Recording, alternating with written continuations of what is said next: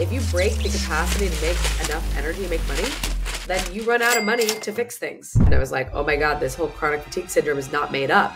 People have been suffering from the consequences of infections for years, and everyone's just been writing them off. Even though we have a lot of psychological stress, we don't have a lot of physical stress in modern life. And this is part of the reason why people are getting so sick. So movement is life. And like, think about stagnant water, it breeds disease. Stagnant bodies breed disease. Mismatch of what we're designed to do versus what we live now to do. And so this is why biohacking has taken off. Dr. Maloof is on an ambitious mission to redefine healthcare by integrating medicine, technology, education, and media.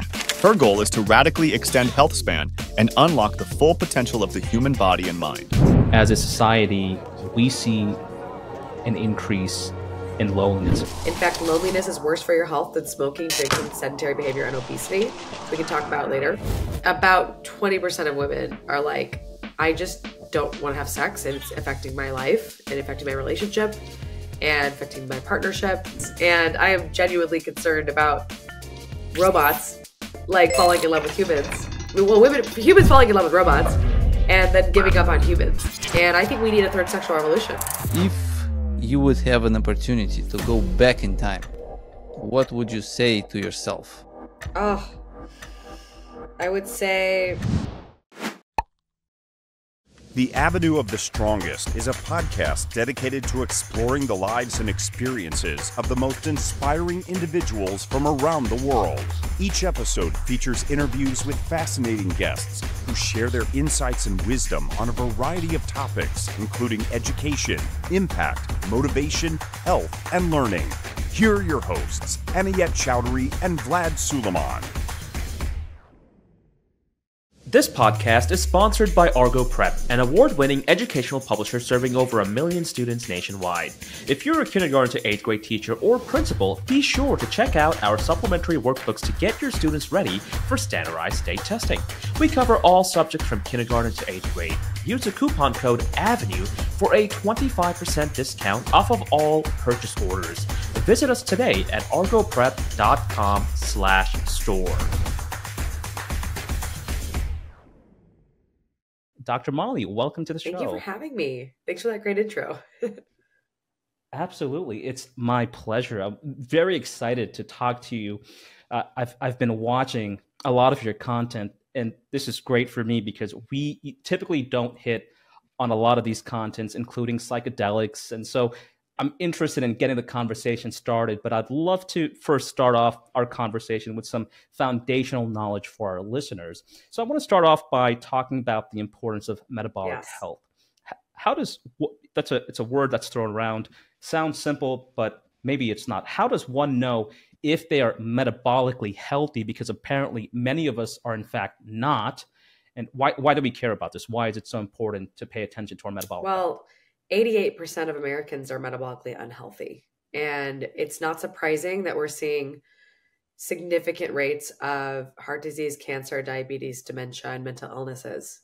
So for a long time, people were really excited about the genetic revolution, and they thought that genetics could explain all of our health problems. And don't get me wrong, it certainly opened up a lot of opportunity for rare disease drug development, but it didn't solve a lot of our mainstream chronic diseases that are killing most people. So the new theory on the block is the mitochondrial theory of metabolic dysfunction preceding most chronic diseases. So essentially, your mitochondria take in substrates, which is basically food, air, and water, and we use these molecules to create energy and to create what's really called an electrochemical gradient, and also a capacitor. So if you learn basic physics, you learn about batteries and capacitors. It's a way to store energy and deploy energy. So if the capacity for creating proper amounts of energy in the body starts to break down, then it's actually very challenging for the body to maintain the integrity of the structure. Because if you think about a general contractor coming into a house to make some upgrades, if there's no power to the house, their power tools aren't going to work. So, for a long time, everyone thought it was the architectural plans that were wrong, right? That genetics is wrong. And don't get me wrong, if the architectural plans are wrong, it's not going to be a fully functioning house. But what we're learning is that really energy capacity is fundamental to optimal health. And in order to have better energy, you have to think about the basics first and foremost, which is what you eat, what you breathe, what you drink, whether you have toxins in your environment or your lifestyle, such as alcohol, cigarettes, and hard drugs. Whether you have social disconnection, which we're discovering is one of the most stressful things on a human body. In fact, loneliness is worse for your health than smoking, drinking, sedentary behavior, and obesity, which we can talk about later. It's really profound. And I can basically trace a lot of this back into what's called mitochondrial allostatic load, which is called MAL in the literature. And it's when you have more stress than your body can take, things start to break down because you don't have enough. It's kind of like having money in the bank. If you spend all the money you got in the bank, Right. You're broke. Same thing happens on a cellular level with ATP, which is energy currency of the cell. If you break the capacity to make enough energy and make money, then you run out of money to fix things. So I love first principles, and working in Silicon Valley for 10 years really taught me to think on first principles. And so it took me literally 10 years to be able to properly articulate the importance of optimizing your lifestyle for optimal energy, for optimal health. And so in my book, The Spark Factor, I talk a lot about the 4, pillars of health, which is, optimizing your nutrition, optimizing your movement, because energy, your movement is the signal to create more energy in the cell. Your body is a prediction machine. It's always trying to predict the next day. So if you don't give it demands, it says, well, I guess I don't really need extra energy because I'm not really running around like crazy. So I'm just going to make less. So the less you move, the less energy you make. And that's really fundamental. So movement is life. And think about stagnant water, it breeds disease. Stagnant bodies breed disease. And then, so there's stress, movement, mastering your metabolism through your food, really your fuel. And then within that category would be gut health as well. You can't ignore gut health. And then last is connection. So one of my friends said, why do you need to know about mitochondria to understand that these are just the basics that you need to recommend to people? But I think the why is really important for people to understand why, the why do we need these basic things is helpful because it's hard to change behavior. It's hard to change your lifestyle. And that's part of the reason why I talk a lot about personal health technologies in my book, because what you need is obviously we need the same things. We need to eat well, we need to exercise more, we need to stress less, and we need to connect more. But we all have unique environments. We all have unique people we spend time with. We all have unique demands at work. So that's why I like using laboratory testing and personal health technologies to kind of triangulate what does an individual need and how can you be more precise about what you recommend to Do you know if the number of the metabolic healthy people going up or going down? I think it's COVID did a number on everybody.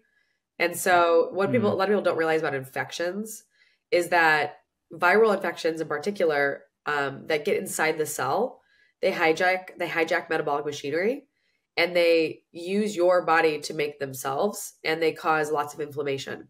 So we've had a pandemic of viral infections of COVID, right? So, we've always had viral infections, but COVID was a pretty pernicious one. So a lot of people who were generally healthy got sick with COVID and are like, oh my God, my brain's not working. Oh my God, I'm not this stuff is not working in their bodies, right? And there's a lot of people experiencing post-COVID syndrome, which is a metabolic disease of the mitochondrial health. Eric Topol wrote a great article on this, basically saying we need to commit massive government resources to understanding the role of mitochondria and the relationship to COVID so we can fight long COVID. I actually discovered this the summer before COVID in 2019. I was studying viruses and I was like, wow, we're really overdue for a pandemic and we don't really know how viruses work or how to treat them. And it seems like there's a link to metabolic disease from viral infections, and chronic fatigue syndrome can be explained through chronic infections. And that's when a light bulb went off my head and I was like, oh my God, this whole chronic fatigue syndrome is not made up. People have been suffering from the consequences of infections for years, and and everyone's just been writing them off. So when I was talking to my friends about this, I was like, we're overdue for a plague. It's probably going to be a viral plague, and we're going to see mass amounts of chronic fatigue syndrome. And everyone's like, what are you even talking about? And this was before the pandemic. So I had a lot of foresight it was really weird to have it all come true. I felt very like prophetic at the time, but it was really an interesting experience for sure. But basically, I think we as a society try to we need to try to create solutions to problems that and explanations to problems, because everyone's running around. You know, I spoke to a guy in Abu Dhabi and he was like, "Oh, I'm investing all this resources into studying the genetics of diabetes for our population." And I said to him, "You don't need to spend your money on genetics. Like, we actually understand that the genetics of a person who lives in the desert is not the same as the genetics, like a person who would be a like Bedouin, for example, who becomes a city dweller, has the genetics of a Bedouin, has the genetics of very efficiently taking energy in and creating fat from it, right? So like if you didn't eat for a few days because you were traveling around deserts, moving around in a group of people, you create really efficient metabolism. So when you take a person like this and put them in an environment like Abu Dhabi or Dubai, and they're eating extremely rich foods and not moving their bodies, there's a mismatch of your genetic design and your lifestyle in modern life.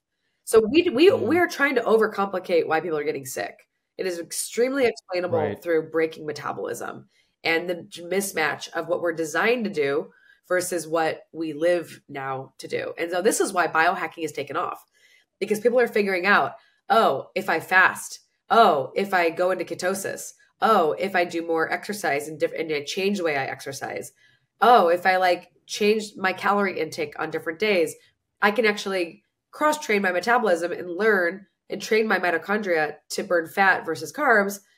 And I can now start to optimize mitochondrial function from other things like sauna and cold plunge, from, you know, altitude training, for example.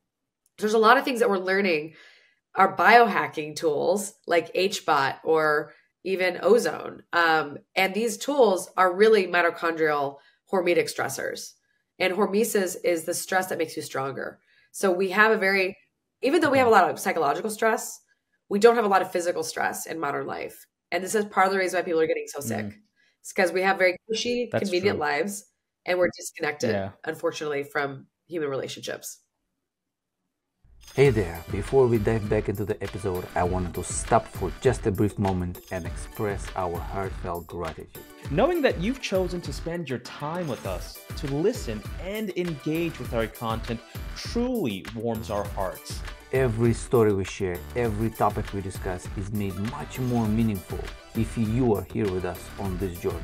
If you found value in what you've heard so far and you're excited as we are about the episodes to come, we'd be so honored if you'd hit that subscribe button. It not only ensures you stay informed of all of our new content, but it also supports us in continuing to create and share. From all of us here, a sincere thank you. Now, without further ado, let's get back to the episode. You know, you mentioned about biohacking, so I'm interested in getting more into this. But before I do, so I went across your LinkedIn article, and actually I saw you write an article about the supplements that you were taking while COVID was rampant. I want to talk about the supplements category because I feel like there's a lot of people like me, and this is the question I'm about to ask you. So I just looked at your spreadsheet, and I was like, what the hell is a spreadsheet? In the nicest way possible, because there's a lot of things on there. Okay. And, you know, I like to research and do various kinds of things, but there's so many people like me, we just get lost. Like, what supplements do we take? There's, you know, every other day I'm looking at this next new miracle thing. Hey, you need to take NAD plus from True Niagen, and you need to take this, and you need to take that. So can I ask you a basic question? And obviously this is not an answer that applies to everybody, but let's just assume my blood work comes in relatively healthy, normal. We're not, you know, vitamin D deficiencies and other things like that. And let's even further classify it down to, I'm a man, right? And so I'm sure it's different for men and women. Where do I get started? Because I feel lost. I mean, Vlad does, he's great at this, but for me, I just feel lost. So since you're an expert, I want to, you know, I want to biohack. I want to do some things. I take NAD plus currently, but what other things should I be taking, or, you know, what would you recommend, and how do I get started? Well, first of all, I had a friend who's like 30 years old who was taking a bunch of NAD and he wasn't sleeping. And because of the NAD. He wasn't sleeping well. after He was taking too much NAD. And so The thing is Okay. that you've got to really recognize that like somebody who's 40 is not the same as someone who's 30. So if you're young and healthy and fit, you don't need to be taking a bunch of NAD. You should When have you enough speak in your about too body. much, Now, what if is it? you're an When you alcoholic, speak about too what? much is how much? I would say if you're 30 years old and you're generally healthy and this guy was super fit, you shouldn't be taking NAD or precursors. You don't need it. You're too young. Okay. If you're an alcoholic or a smoker, maybe. But if he was extraordinarily healthy, did not smoke and did not drink. So I would save NAD for when you're older, when you're starting to hit your. Okay. So I'm already taking the wrong things. That's the only thing. Yeah. So There once you go. once you start hitting 40, that's when you can start optimizing the NAD levels. And if you had just gotten COVID and you felt really exhausted, that would be a reason to try some NAD as a response Okay. to illness, but not as a daily thing that you think is going to give you longevity, because there's no evidence that that is true. It does decline with age. And so it does seem like it's better for people who are older. But I think we had this big belief, 10, 20 years ago, where like, oh, antioxidants are the secret to longevity. And we discovered that isn't always the case. So if you take antioxidant supplements during or around exercise, you actually negate some of the effects of the exercise, because you need certain amounts of reactive oxygen species to send the signal to the cells to adapt. So it's so important not to overdo or abuse these things, and know exactly why you're taking them, and know when and why you're taking them. So for example, in my practice, the things that I see people need the most is vitamin D, K1, and K2. So I always complex vitamin D with K1 and K2 for heart health. But I see vitamin D deficiency across the board in people who even live in LA and are outside surfing regularly. So vitamin D deficiency is very common. There's still controversy about replacing vitamin D, but I do believe in it personally for bone health, for brain health, for heart health, for hormone health. Then there's magnesium. I'm sorry, can you clarify that? You said there's controversy. Yeah, some around doctors taking literally vitamin still D? don't believe in vitamin D replacement. And I'm just like, the evidence is clear to me as day. But if you live at higher altitudes and you don't get a lot of sun, vitamin D can make a really big difference in how you feel. So I'm a big believer in vitamin D supplementation. Always have been. Second thing is magnesium. So magnesium is a important mineral for over 300 reactions in the body, including metabolism, metabolic, reactions. A lot of people struggle with sleep, and magnesium at night is one of the best tools in the toolbox for getting better rest. If you have muscle tension, if you have muscle soreness, if you have little twitches in your eye because you're tired, you might need more magnesium. If you're craving a lot of chocolate, you probably need more magnesium. So magnesium is really fundamental. I see it. I pretty much have everybody I work with on it. Omega-3s, very controversial because sourcing is really challenging. But if you can look on Amazon, there's a company called Norway Direct. It's pharmaceutical grade, high potency, EPA, DHA. You want a non-rancid, high EPA, DHA. You want a gram of fish oil in one capsule. That's a very high concentrated, potent product. You can also get a prescription for omegas from your doctor if you have high triglycerides or you ask nicely. But really, really important is to not consume rancid fish oil. But I do see vitamin E, I do see omega-3 deficiency and high omega-6s in a lot of my clientele, and that does create chronic inflammation. There's endless evidence that omegas are good for your health. And anybody who argues with me is usually arguing for the argument that there's just too much rancid omegas, which is true. But if you can source it properly and find a really high quality pharmaceutical grade, Norway sourced omega, it's one of the best things that I take. I take like 4 grams a day. I take high dose. Oh, wow. Yeah. It's one of the biggest hacks that I found for brain health. Okay. And that's you can order that on Amazon, so you don't need a prescription for that. I mean, if you can get a prescription, I like the prescription because it's, from a pharmaceutical. But if you live in Europe, there's a brand called N-Pure 3. It's hard to get in America. You have to fly to Norway to get that. But I've used Norway Direct on Amazon. I think it's a good brand. And then the other one I would say that I see a lot of deficiencies in is B12 and folate. So I recommend a B complex for most people. Because most people don't realize how important B vitamins are to metabolism. And I see B vitamin deficiencies in a lot of people. Our fruits and vegetables are getting less and less micronutrient rich. So that's pretty important that you get enough B vitamins. And then I love fulvic acid and humic acid as a mineral source. And you can get this from Beam Minerals. It's a great company. But you need minerals and you need electrolytes. And so basically we used to eat like fruits and vegetables that came straight out of the dirt. And we used to get fulvic and humic acids from the dirt. But we're not eating dirty vegetables anymore like we used to. So we're eating really clean vegetables at the store. So we're not actually getting some of these extra minerals we used to be getting in our diet.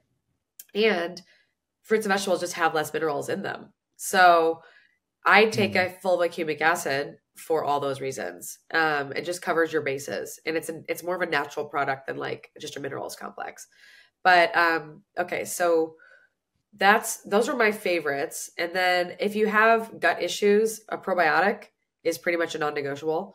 If you have gut problems. Now, if you have overgrowth, you may actually not benefit from a probiotic. So if probiotics make your gut health worse, you might want to get checked for small intestinal bacterial overgrowth. I like the brand Seed as a probiotic. It's a great brand. Lots of clinical evidence behind it. And it's helped a lot of my friends with inflammatory bowel conditions. And then my other favorite product is a digestive enzyme. So, I do recommend a higher protein diet than some longevity experts, but that's for health span extension, not necessarily living 130, but to live till I'm 100 and feel and look awesome. So I'm really big believer in protein intake. And I go through phases where I eat higher protein and I'm bulking up and I eat lower protein when I'm traveling. But generally speaking, digesting food is a problem for some people. And a lot of people have gut problems and gut dysfunction.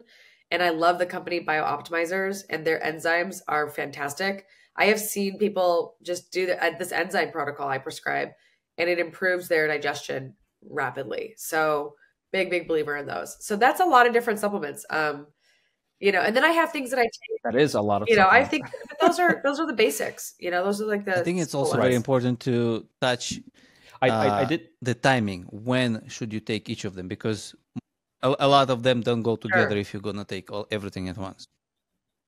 Yep. Yeah, I would take your vitamin D in the morning. I would take your enzymes with meals. I would take your, B complex.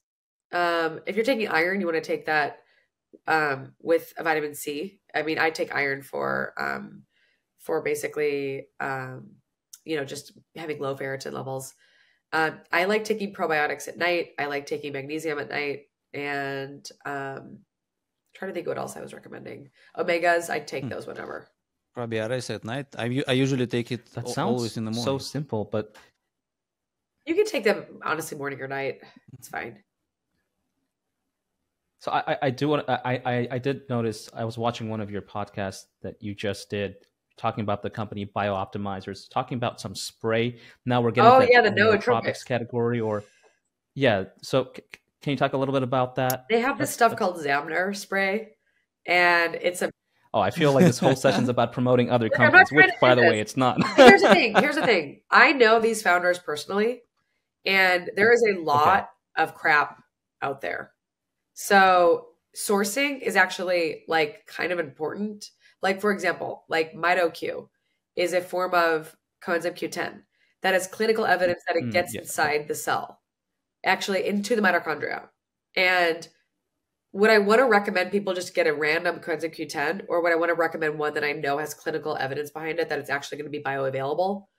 Do I want to recommend random enzymes, or do I want to recommend the ones that have an entire lab in Bulgaria dedicated to optimizing this product and testing it and running clinical science around it? Like, I go deep into the sourcing of everything that I do. And so I think it's almost irresponsible to just say, go take these things across the board and not give people access to what is actually good. Because there is so much crap out there. That's a good point. There's so much garbage out there. And it's not an FDA regulated space, right? This is the supplements category. So if you go to Amazon, there's 500 companies. A lot of them can be malicious actors. Here's the thing, a lot of these small brands get acquired by large brands, and then they change the entire supply chain. So what used to be a really good brand, so right now, there's a company that wants me to represent them, and I said, I'm only going to promote your products if you show me everything about your sourcing. I want to know exactly where every single product is from. I want to see the third-party testing. I want to know these are quality products. And if they aren't, I'm not going to work with you. Like, it's really important for people to realize that it's a wild west and it always has been. And it's actually like even pharmaceuticals, people don't realize this, but like there could be a pharmaceutical that gets approved and it's produced in like America. And then it gets out of patent and then it starts getting made in China. And then they start shipping this new product in America. And like 80% of it is good, but 20% of it is actually just bad. And there's like, nobody talks about this because the FDA says, well, if like a certain percentage is like, it has to meet a certain threshold of quality to get approved for use and distribution in America. Most people do not do this kind of research on the drugs that they take. They just go to Walgreens and they just take the drugs. But this entire space of pharmaceuticals and nutraceuticals, just because something isn't approved by the FDA does not make it safe. Just because something's a supplement sold on Amazon does not make it safe. So like we all have a responsibility to do much more thorough testing of what we put inside our bodies because, you know, it's our bodies that we're dealing with, you know? And yeah, I have a little question about the supplement. How much do you spend on your supplements? Oh, hundreds of dollars, of course. But like, I mean, I spend probably a few hundred a month. And then I also spend money on labs. So I'm testing to see what my body needs so that I'm not necessarily replacing things I don't need. Is that on a monthly basis or quarterly? How often are you doing the lab quarterly? Testing? Quarterly. Yeah. Okay. Now that's something that I have to do. You can do that I'm not a representative of Inside Tracker, but I probably should be because it's the fastest way to get these things done, but it is expensive. But there are doctors, more and more doctors. I mean, I predict in 10 years, there's going to be just a general awareness that this is normal to do. Right now it's like niche bodybuilders, biohackers, but it eventually it'll be like, is it the tracker that you put here? It's all the time. I agree 100%. All your, that's a blood sugar testing monitor. So continuous glucose monitoring is a way for you to basically see your blood sugar in real time. And eventually these monitors will have ketone monitors and cortisol monitors, and we'll have so many different tools to actually analyze our body in real time, but it's just going to take some time for the technology to catch up. I also see a lot of people talk about the low dose metformin. So could you please talk about it and explain what is it? I'm not a big believer. If you're not a big believer, why? Well, recent research suggests that men who take metformin in their fertile years can increase the risks of birth defects in babies that they bear with their wives. Oh, wow. So that's a reason why I wouldn't do it. I like the product. I like berberine. It's been around for thousands of years as a Chinese medicine. It's not new at all. It's got thousands of years of use behind it, and it's an insulin sensitizer, also known as herbal Ozempic, and it does have some effects on GLP-1. So I love and I always have used berberine, and what it does is it actually improves the terrain of your microbiome, which affects your metabolic health. So I will always choose something more natural over pharmaceutical. What about the rapamycin? I'm curious about it, but I would probably only start that after I had kids, because there's evidence in animal models that can improve fertility, but I don't think we have enough information on humans to make it to run that risk. So everybody who are considering it, first think if you're gonna have kids or not, right? Okay. Yeah. But how easy is it to get access to these things? Actually, I see so many companies and all these startups coming out with, it's a monthly subscription. I you just can saw get it it without the prescription? People are willing to make these risks. No, you need you need to see I guess one of their physicians, and they'll approve you after whatever protocol that they have to follow. So basically, but this space is getting big. This is something I predicted years ago would emerge, which is the consumer healthcare system. So because there's a lot of stuff that you can't get from insurance companies because it's not designed for treating disease, it's for optimizing health or longevity. And those are not considered to be diagnostic codes that you can get treatment for or diagnoses for. A lot of these companies have come around and said, I'm going to optimize for what people are willing to pay cash for.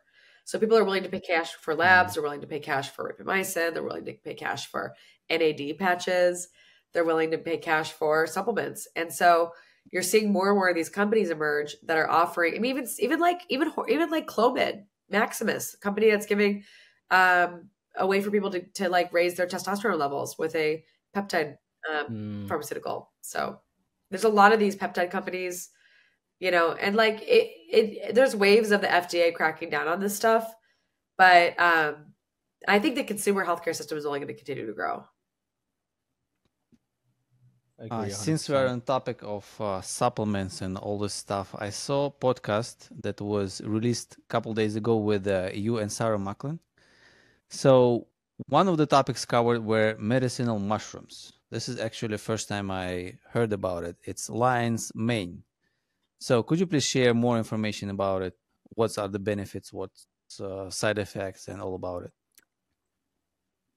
Well, things like reishi is known to improve immunity, which I need right now because I have a cold. I've been pushing my travel. I've been traveling a lot. So it's kind of like, I typically, I haven't gotten sick in a while, but I had just slowed down from like 6 weeks of travel. And so that's typically when I'll catch a cold after I've been pushing my body for a few weeks. But it's been a while. I can't remember the last time I had a cold. So it's pretty good sign. So anyway, lion's mane is great for neuroplasticity, but you have to take like 3 grams a day. So that's something worth thinking about. And then there's also cordyceps, which is known to improve endurance. So people have been using medicinal mushrooms for a long time. Paul Stamets put his mom on turkey tail after she had cancer, and he thinks it played a role in her, you know, her healing. Large, high doses of turkey tail. So I first learned about medicinal mushrooms reading literally Solzhenitsyn's Cancer Ward in 6th grade. This stuff is not new. It's been around Russian cultures for longer than it's been popular in America. Just like fasting is a new thing in America. It's been around in Russian cultures for like a lot longer than it's made it to us. So we're just behind the times, honestly. Like a lot of what is cutting edge in biohacking was normal in Russia. Like, so I'm not trying to defend Russia, but like, I have to say that like, we as Americans think that we know everything that's cutting edge. And some of the stuff that we're doing is just not new. It's just not new at all. Like berberine is not new. It's been in Chinese medicine for thousands of years. I actually never heard about it. It's okay. Because I came from Uzbekistan and it's post-Soviet Union, so a lot of Russians there. But all the stuff I learned in here in the US. Yeah. Well, we're good at marketing. Right. So America is the marketing capital of the world. So we just make things cool. We just don't. We spend a lot of money making stuff cool and new. Okay. Let's switch gears here and speak about your book, The Spark Factor. So could you please share some information about it? What motivated you to write it in the first place?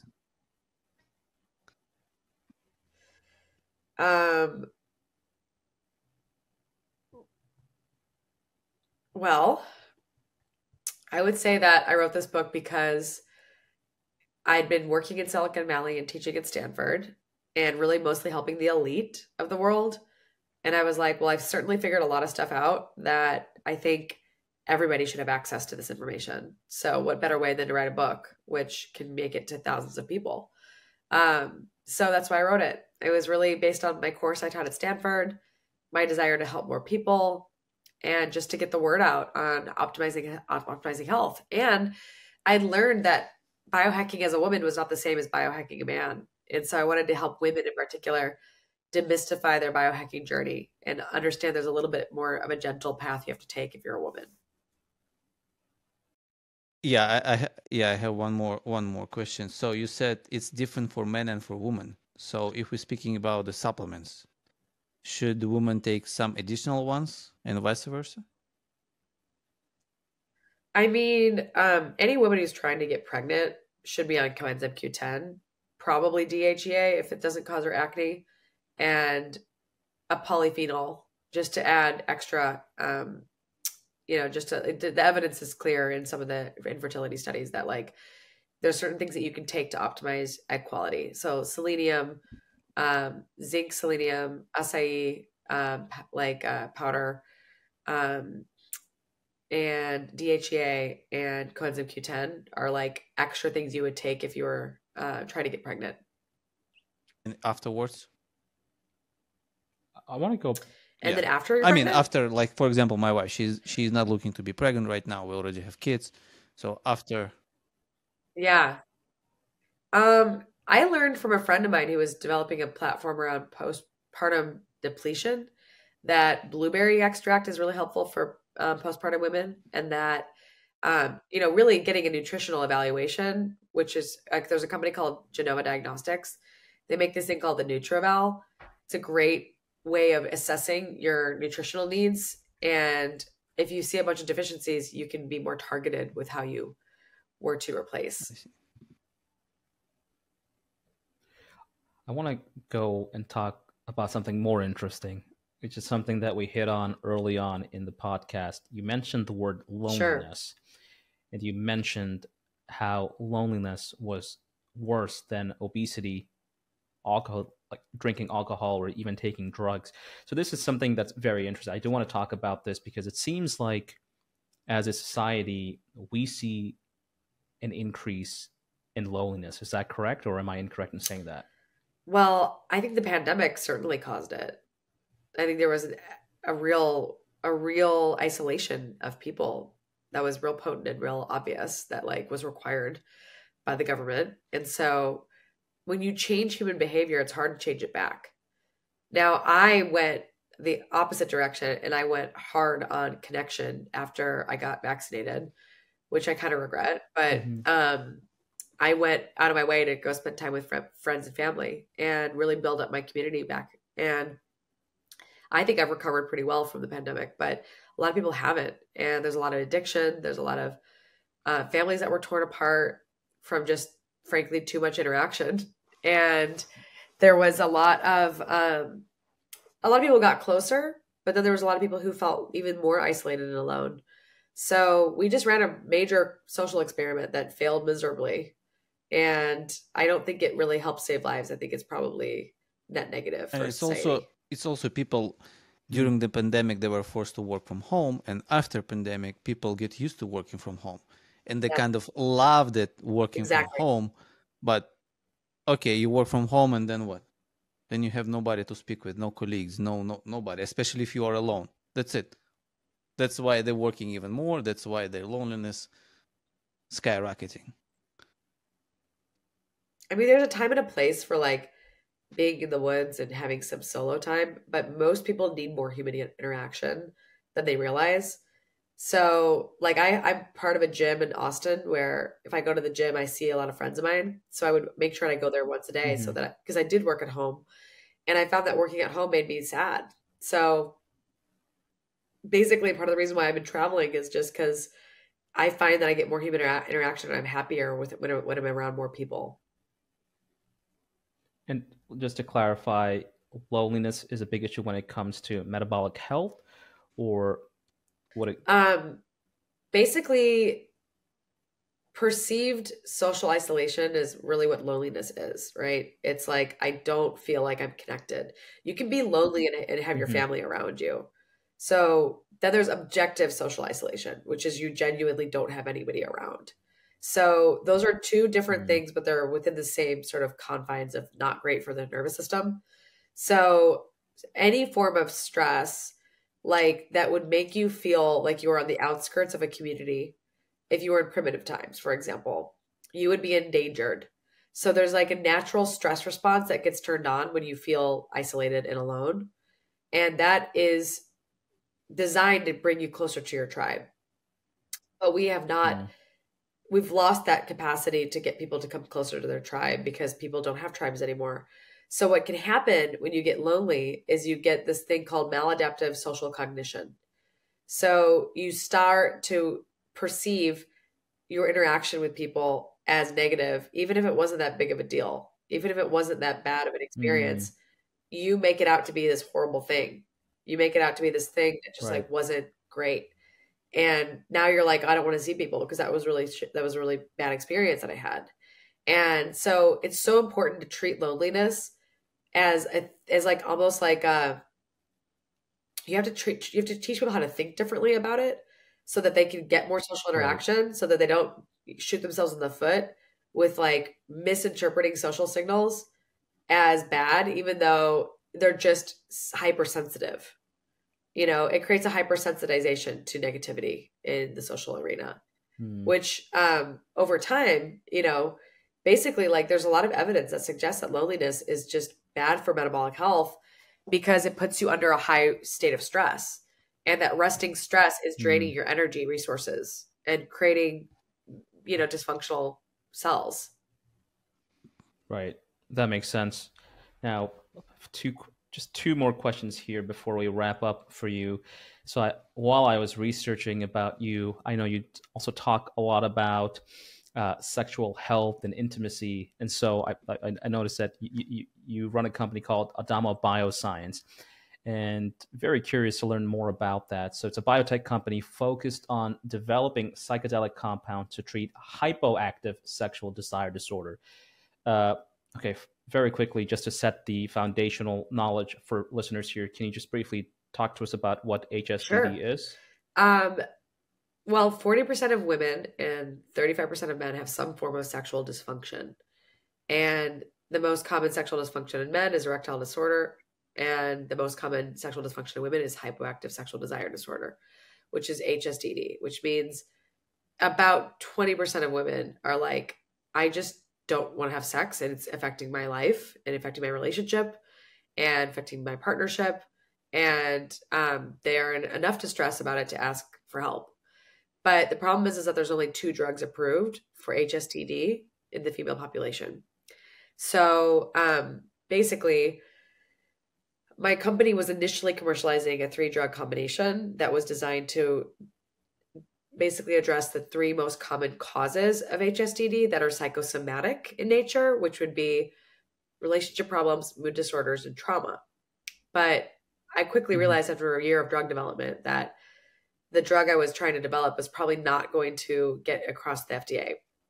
So I paused on that, and then I started working on the sex therapy protocol to go alongside the psychedelics that were going to get approved for these conditions. So psilocybin is being studied for depression, MDMA is being studied for trauma, and people are even using ketamine-assisted therapy for couples therapy now in clinical environments because it's legal. So, and then, you know, in the process of building this sex therapy and building a whole, you know, platform around it, we're about to launch our first cohort. What I discovered was that sex therapy alone is actually really effective at helping anyone have better sex, not just somebody without desire. And I was like, whoa, we have a much bigger market for just the education on sexuality. And it turns out that no sex therapies that exist today are actually psychosomatic sex therapies. They're all psychological based. And like the one that's the closest, like the one that's the gold standard, which is sensate therapy, is a somatic sex therapy, but it's basically mindfulness-based sensual touch. And it doesn't actually require sex at all. So what we decided to do at my company was like, well, there's a lot of problems that occur during sex. So what if we taught people actually how to have sex in a way that is going to cause less pain, more desire, more connection, more satisfaction, more secure attachment, and more love and intimacy. So we're testing our protocol for both people with HSDD, but also people who are normal, healthy individuals, to see if it can not just resolve dysfunction, but also improve sexual function. And then we're also prototyping different plant-based psychedelic products for markets like Colorado and Oregon, where we can run small studies to combine our protocol and see if we can get some early data on whether these delivery systems of these natural products actually have any efficacy in treating these conditions. So, you know, it's a long game, but we have a brand we're building as well. So we're going to be creating media and some products for our brand to just raise awareness around sexuality and sexual health optimization and sexual healing. And I think we need a 3rd sexual revolution. I think it's time that we shift culture around sex, because there's a lot of confusion around it. There's a lot of people experiencing trauma. There's a lot of, you know, every day in the news, there's another story of another celebrity who was either traumatized or was a perpetrator.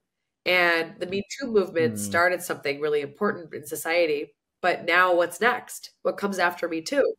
Right. Where do we go from here? Where do we go from a more equal world where women have work and money, and how do men and women relate sexually differently in this modern life we're living in? How do women get equal pleasure, not just equal pay? And then the other last one was like, how do we look at sex as a healing modality? Like, what if having healthier sex could help us improve our relationships, could actually keep relationships together for longer? So I'm on a mission that's much bigger than I thought I was going to be on. And I really believe that metabolic health and human connection are fundamental for human flourishing. So I figured out how to optimize metabolism. Now I'm trying to figure out how to optimize connection, and what is more connected than the act of sex, right? So I've never really been more excited about what I'm doing. And also, like, it's just it's a really phenomenal, like, frontier to be working on, this like edge of sexuality and psychedelic medicine. Oh, I can see the passion actually during the conversation, and I definitely agree with you. I think that there needs to be a revolution. So this is something that you're obviously very passionate about, and we look forward to seeing the data. I know that you said that you have a fall cohort coming out. I did see that on your website as well. And then one question that you may not know the answer to, but because it's such a hot topic, artificial intelligence, AI, generative AI. Do you think it's going to cause more problems in the relationships department? We're talking about AI. For sure. Right? So that's even more concerning, even more of the reason why we need something. I mean, it's even more of a reason for my company to exist, because people are going to get more and more disconnected and fall in love with AI. Right. And there's going to be a lot of what I'm worried about. Dysfunctional human relationships, because people have had these perfect relationships with AI, and they're wondering whether their partner is a human and actually has flaws and like doesn't always have to give the right answer. And if we program AI to be this perfect partner, which, by the way, I have two friends working at companies that are doing this. So like, I am actively involved in this conversation. And I've also worked with people at top levels of some of the largest AI companies in Silicon Valley. So I am literally knee deep in this space. And I am genuinely concerned about robots like falling in love with humans. Well, humans falling in love with robots and then giving up on humans. And so like, it definitely is. Also, part of me is like, well, at least I've got some, job security, because people can have a lot of sexual dysfunction after not knowing how to actually have human sex. So, right. I mean, look, I'm on a mission to help humans connect and to have longer lasting relationships, because the fact is that human relationships are linked to longevity. Like, if you have healthy, strong human relationships, you're going to live a longer life. Like, high quality, healthy relationships is the greatest factor in longevity and happiness that we know. So close personal relationships are what you should be investing your time and resources in if you want to survive and live a great and healthy and happy life. So this is like why I'm working in the space of human connection, because I'm just like, this is the answer. This is what really matters. Yeah, they just need to make this robots AI partners just to cause little bit problems. And people will just say, okay, I don't need them. Why do I need robots? I'll go to humans. Well, I forget the name, but there's a very famous technologist who said, I think he just had a baby, and he said, unfortunately, I'm very confident that my child's first girlfriend will be an AI powered something. Think about it. 7 years, 8 years from now, right? It's going to be some AI companion that they're going to get their hands on, and we are so screwed if that happens. It's going to happen. I thought about it. I will move to some. Is it not true? Country, it's true. There's gonna be no AI. It's fine. I mean, this is why I love being in Europe, is because like none of this stuff has gotten there yet, really, as intensely as it has here. America is just going to fall. Let's get real. Like, America is just going to fall apart, it seems. And I don't know. Like, I might even move back to the Bay Area, just because I think that there's a lot of hope for creating a better future from this place, but I think we need more people like me here to actually influence culture, because there's a lot of people just working in these silos of these companies, not thinking about the consequences of their actions and their work that they're creating. And we need a humanistic element to like the design of these technologies. You know, we need to really be thinking about how these things. We need affect more humanity. people like you at the top, not whoever is working. Whoever is working, they just do whatever is told from the top. I know. And they know the consequences, so it's fine. I have one last question to you. If you would have an opportunity to go back in time, what would you say to yourself? Oh, I would say you don't. Well, it's funny thing is like it wasn't until like literally the last year of like hyper overachievement that I was like, there's no amount of achievement that's going to bring you total satisfaction with your life. So you really should just start factoring in more recovery and rest, and more, just, you don't have to push it so hard, so fast for so long. Like you can rest, you can slow down, you can smell the roses a little bit more. And don't get me wrong, like I actually think I've lived more in 10 years than some people will ever live in their entire lives. Like I think I've lived a really full, but I haven't given my body enough recovery. And so I'm almost 40 and I've been treating my body like a high performance race car. And I've just fixed anything it breaks. But it's like, maybe you just should not break in the first place. I'm really good at fixing things that break, but also there's a whole nother story of like just taking better care of the car, and just taking more pit stops and just like not necessarily like taxing the system so hard so that you have to fix it, So that's kind of where I'm at now in my new decade. It's like, how can I live a life of more effortless ease and more flow and call in more balance and harmony and more support? And I'm just like really grateful for that. I mean, this is actually this is the time. That is great advice. I mean, from 20 to 30 is one race. From 30 to 40, you should really kill it in order to be able to, from 40 and up, to relax and take it easy. Yeah, exactly. And don't get me wrong, I'm not like slowing down. I'm probably gonna be more productive in my 40s because I've set so many things up in my 30s. And I feel more, I am far more aware of who I am now than I was 10 years ago. And so I have a lot more like self-worth and self confidence, and like just I know who I am, I know where I'm going, and I know why. And that is not what everybody has. And so that's if you figure that out in your 30s, like great job. A lot of people never figure it out and feel lost their entire lives. So I do think you do have to push hard in your 30s, but in your 40s, you shouldn't just, it depends on how ambitious you are. Like I look at Peter Attia, who's almost 50, right? And I'm like, I look at Huberman, who's almost 50. And I'm like, I'm pretty happy with where I'm at 40, like I'm pretty accomplished young woman. But there's things I haven't done yet. There's things that I want to do. And I think there's a lot more waiting for me in my 40s. And I feel pretty lucky to have gotten to this point and be like happy with who I am, which is pretty cool. I love that. Dr. Molly, it's been an incredible pleasure getting to speak with you today. To wrap it all up, we have one last question that we always like to ask all of our guests to get to know them just a little bit more better personally. That question is, who has been one of the most strongest or most inspiring individuals in your life, and what lessons have you learned from them? Ooh, this is a really good one. So one of my friends, Tom Chi, is a technologist, inventor, and just really inspirational person who is probably the most humble and highly accomplished person I've ever met. Like really lives in a state of like spiritual balance with and harmony with his existence, and is extraordinarily giving to the world and selfless.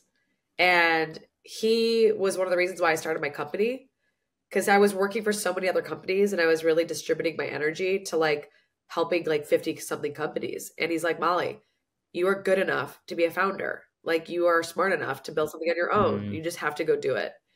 And he wouldn't let me give up. And he pushed me to actually start my company. And he's been a huge support and advisor and investor. And I think that I look at the way he's built his career and the way that he's created his just like unbelievably successful first venture fund that is called At One Ventures. And it's investing in technology that's net positive for nature and humanity. And it's outperforming like 95% of all venture funds, maybe 99% at this point. Wow. And he did it by building it on first principles and really trying to like innovate in the investment thesis of, well, not only innovating on what he invests in, but also innovating in how he invests, and not investing the way most of Silicon Valley invests, but investing the way that would be based on like real diligence on companies. And so he's confident, and he knows what he's good at, and he's like humble, and he's accomplished, and he's just one of the most talented people I've ever met in my entire life. So hugely grateful for this person, because I wouldn't be on this path if I didn't have him tell me it's possible. And it's like, you got to have someone champion you, especially when like you're not even sure you can do it. Definitely. Thank you so much for sharing that story. That's everybody has a different response, but that's usually the person that really pushes them and drives them to be something better, to accomplish great things. Dr. Molly, once again, it's been an absolute pleasure getting to speak with you today. I've learned a lot. I'm going to start taking magnesium at the nighttime. I will go ahead and start doing quarterly checkups. And we look forward to seeing all the great things that you'll be accomplishing. Thank you. Thank you. Thanks a lot.